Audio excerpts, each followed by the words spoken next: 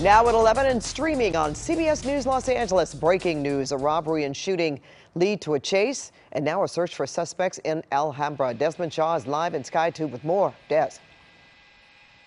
Yeah, and Pat, it all started east of Pasadena on Colorado with the robbery of a marijuana dispensary. Shots were fired. Fortunately, nobody was hit by any gunfire, but there was some marijuana, a Louis Vuitton purse, and a bunch of cash that was stolen, and sheriff's deputies got into a short pursuit with the suspect vehicle that had 3 men inside. However, the vehicle drove really, really fast and was able to get away from the deputies, but they followed up on some leads, and the helicopter overhead from sheriff's deputies found a vehicle matching the description of the suspect's vehicle here off of Atlantic Boulevard in Alhambra. So you see sheriff's deputies are calling for a lot of backup from various agencies to handle perhaps going inside the building. They do have reason to believe that the suspects are here near where that spotlight is here in Alhambra. Live in Sky 2 overhead, I'm Desmond Shaw. Pat, back to you in the studio. All right, thanks so much, Des.